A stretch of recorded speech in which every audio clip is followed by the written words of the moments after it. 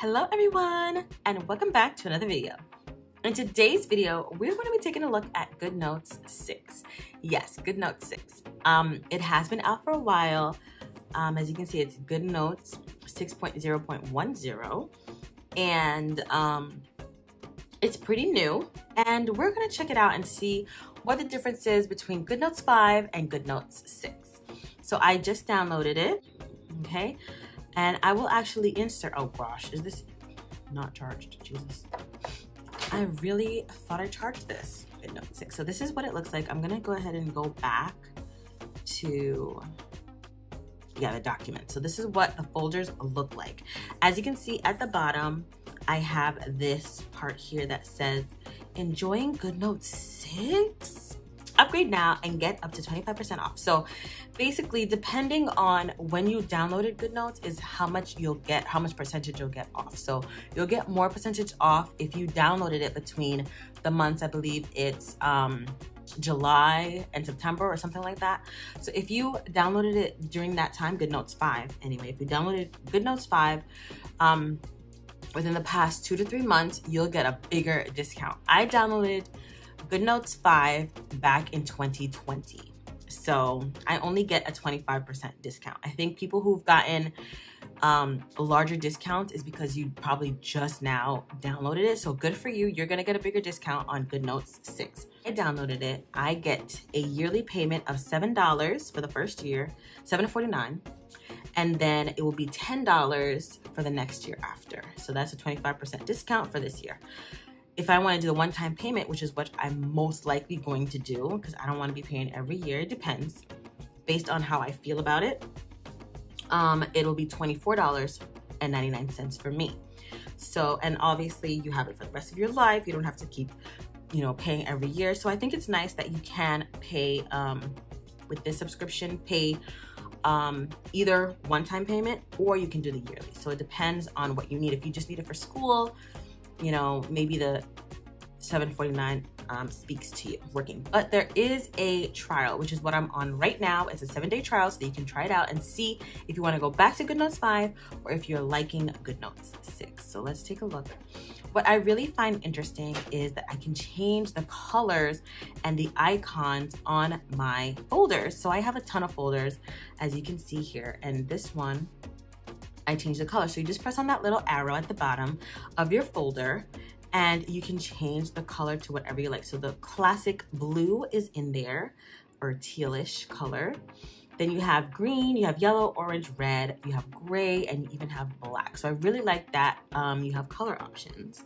You also get your icons right here. So if you don't want an icon, of course, you can leave it blank, or if you do, you can choose one of the icons that they have here. So let's say this is a math class, maybe this will fit you. If you're doing something at night and you want to journal, maybe this will fit you. So you have different options for that, which is nice. So I can have different colors, different icons for all of my folders, making things a little bit more organized. Now I have tons and tons of things, and I noticed right away, like, the graphics are different. So it looks like you have pages. If you do have one page for your PDF, it'll make it look like it's a book, by the little graphics that you see here. So that's really cute. I like that. Okay, so once this is what it'll look like. And you have, of course, all your books or PDFs or whatever that you have opened on top. The tabs will be on top. And then clicking here, you will open and close drawing mode or edit mode. So you have all your tools here. I noticed that the zoom function is towards the end. So you do have a little bit of a change in there, but you do have your writing tools here, erasing, highlighting, still at the top. Everything is the same there. Shapes, your shapes are your lasso tool. The only difference is now that it has equations in there, so that's interesting. And then you have, of course, your stickers, your elements there, photos, of course, and text, which is the same as default. I thought that with this version, maybe it'll come later on, but I thought that with this version, perhaps I would have more options to save as default. Like I'd have option 1, 2, and 3, just like I do in Notability, but I see that it's still the same 1 default, so that's fine. Then we have the zoom, like I said before, and then of course your laser tool if you want to point, your pointer and all that stuff. Okay, now also, I just want to show you guys, at the top, the very top, we have our same buttons to add a page, your bookmarks, of course, and also to share or export. Now the share and export button has moved. It usually is on this side, but I see that it's now on this side. And then we have these 3 little buttons down here for our settings as well. More settings. And then we have a search button, of course, and then our thumbnails. We can look at everything all together. Okay, so that has remained pretty much the same. Okay, this is a new feature that I'm not so fond of, but that's just me. I'm just being real. This is just to write in stuff. And I think if I'm writing a book, it would be very helpful, but I'm not writing a book in Goodnotes. That's just me. If I'm doing something quickly and I want to write a note in, I think that this could be good. However, this doesn't apply to me so much because it has headings here. It has, which is wonderful. Wonderful that you have style and formatting, but I can't switch the font. How am I switching the font? Where? Say I'm writing my notes in for the day. I don't know, anatomy. Okay, I already hate this font. How do I change the font, people? How do I do this? Where? Here? No, that's cutting and pasting. Where do I change the font? It's ugly. I'm already not wanting to do my notes. Like, I don't get it. If I'm gonna be paying $25, $24, however much, I want certain things, and I don't see that in here. So, okay, well, that's that, I guess.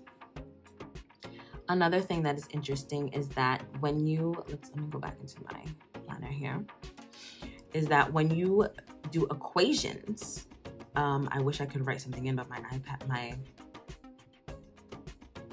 Apple Pencil is not acting right, so I'm just gonna do it with my finger.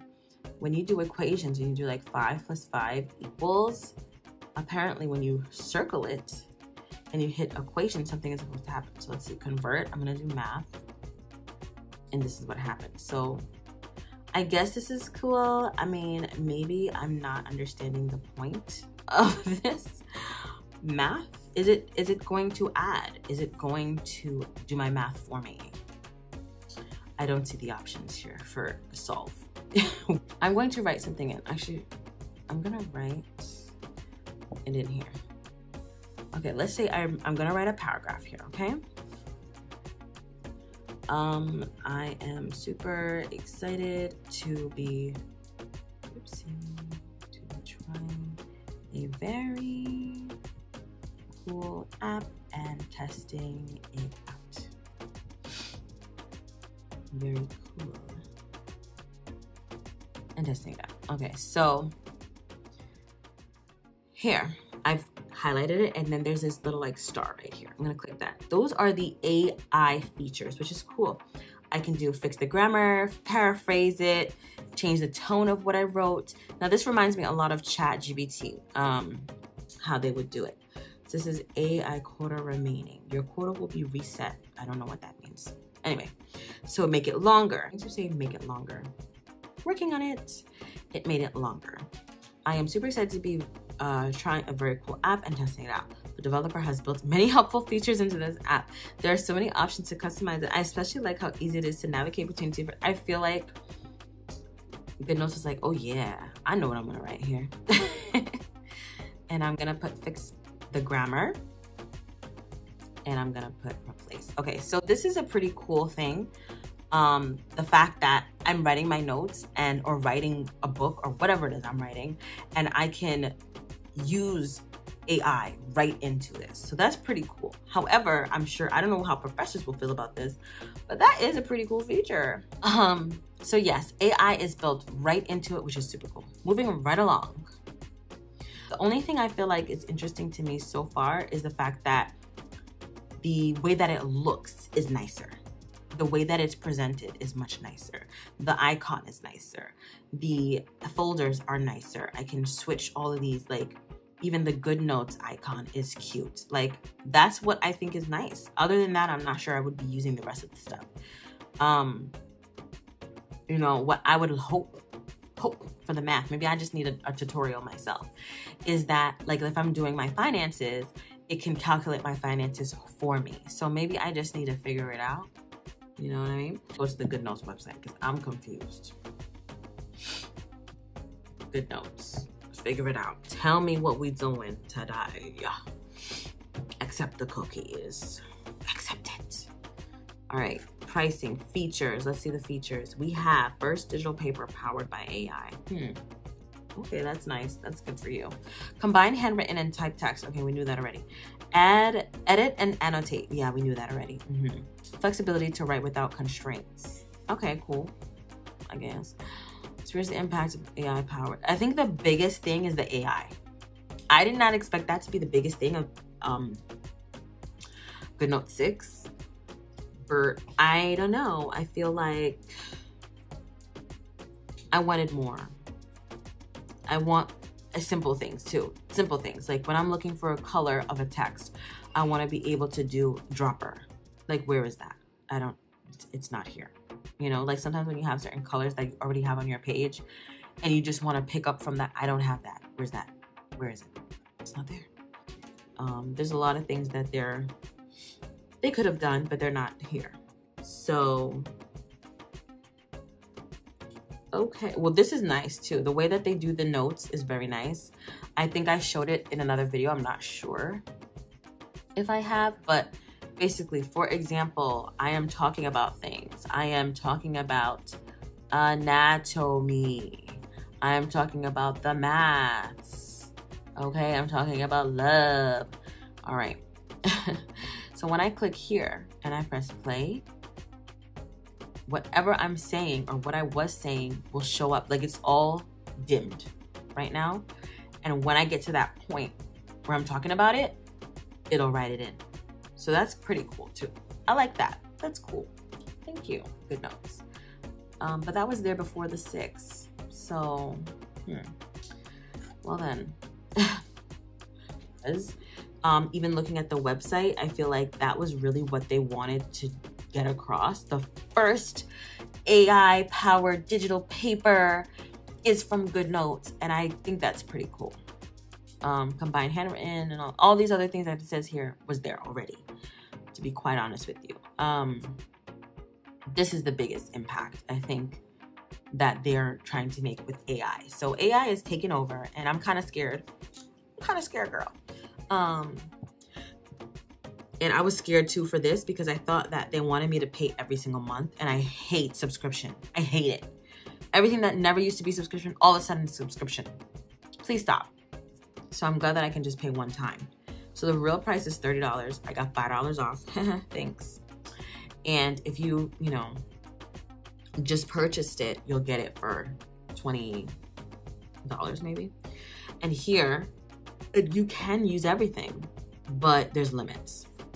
I thought that there would be so much more to talk about with Goodnotes 6, being that it's this huge thing, and it's going to be focused on education, it's going to be focused on AI, and I'm sorry to say, I'm kind of underwhelmed because we already had ChatGPT. We already had a lot of these little things, you know what I mean? And I'm grateful. I'm not saying that boo to them because they're not doing a good job. They're doing an amazing job.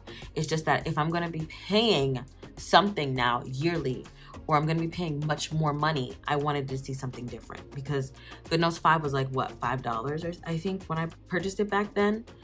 And if I'm going to be paying now $24, I want to see something else that's interesting to me.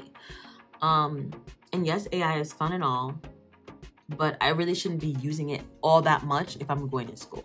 I just feel like there's something lost when we're using AI so much. And I do use AI. I'm not going to, sit here and be like, oh no, I don't use it ever, because I do.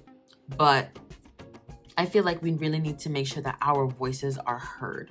We're going into a digital age, so I know that it is something that is very popular right now. AI. But yes, I'm a little bit underwhelmed. Tell me what you think in the comments below and what you think about Goodnotes 6. If you haven't used it already, or if you haven't tested it out, tell me what you think about it. Thank you so much for watching, you guys, and I hope to see you in the next one. Bye.